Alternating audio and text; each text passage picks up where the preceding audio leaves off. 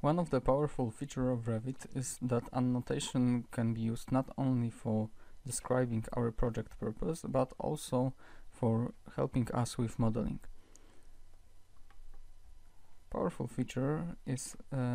of the powerful features is the temporary dimension, which is active when we select one of the objects. If we want to move this axis, for example 2, I select it and then click on a temporary dimension value and enter some other number.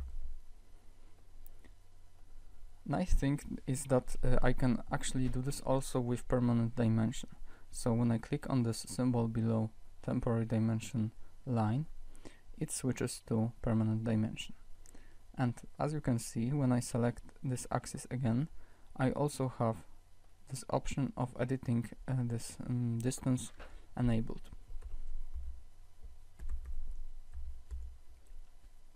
So sometimes it's better to use permanent dimension and first measure distance between some elements, and after that use this to enter the proper value between two objects.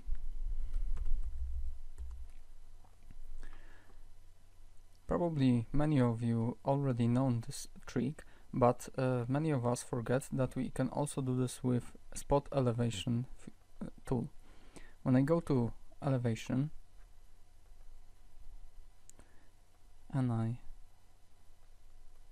use it to annotate these two floors, I can also define offset using this annotation. I select floor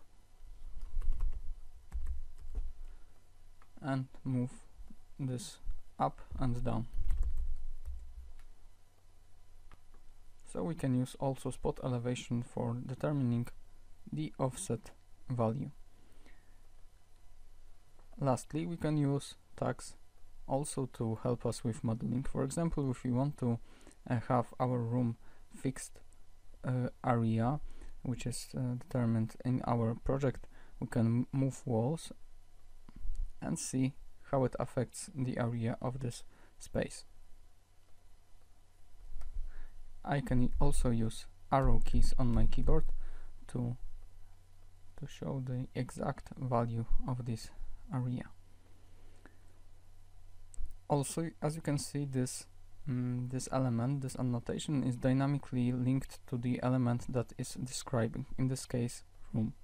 When I click on tab and find this room, which is signified by these two crossing lines, I go to properties and I can see that there's identity data of this element, such as number and name. I can't change this value here. For example, I will enter number value 100, and you can see that our tag is dynamically linked to this parameter. But sometimes it's hard to select and find rooms, especially in a tight environment. So we can also manipulate the parameters of this room using the tag. I just simply click on this room text value and enter new one. When I go back to the room and check identity data, you see that this element is entered properly. We can do this with many other tags, for example, Windows,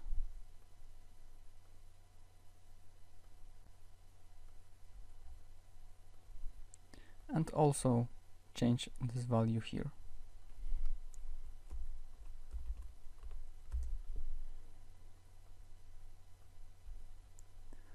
So it's good to know that annotation can be used to help us with not only describing the project, but also with modeling and inserting parameters.